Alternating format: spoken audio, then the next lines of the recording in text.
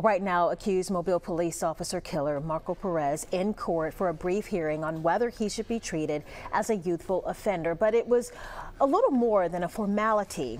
The Mobile County Circuit judge here denying Perez's bid for youthful offender status back in 2019, but he said he was considering it again out of an abundance of caution in light of the fact the Mobile County District Attorney's Office got a new indictment.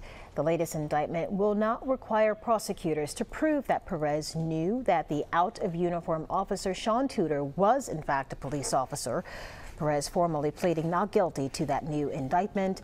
Prosecutor Ashley Rich at the time reiterating the state's intention to seek the death penalty, the judge setting the trial for January.